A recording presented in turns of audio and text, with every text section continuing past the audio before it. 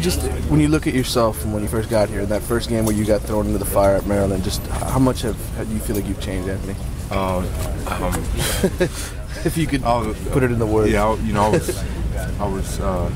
I got thrown into the fire, like you said.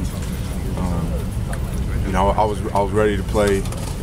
Mentally, from a physical standpoint, my body wasn't at where it needed to be, and that's what we've been working on here for the past couple of years. Do you feel like you're finally there where you want to be? Yeah. I feel good. I feel strong. Feel fast. What does Stephen Morris's leadership mean towards your team, and how does he help out some of the younger guys? Stephen, he's awesome. He's our main team leader. That's how everyone looks to him up as. Stephen does his job every day, and brings people along with him.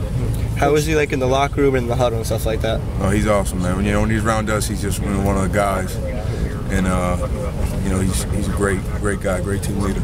Anthony, when you look at last season for you personally, just how'd you say it went, and then looking forward to this year, some of the goals you have for yourself? Yeah, last season, we played a lot of young guys. We lost some of our key players on the inside. We played with some young guys inside, and we had a lot of guys make MEs. But we're excited for this year, and we're ready to go.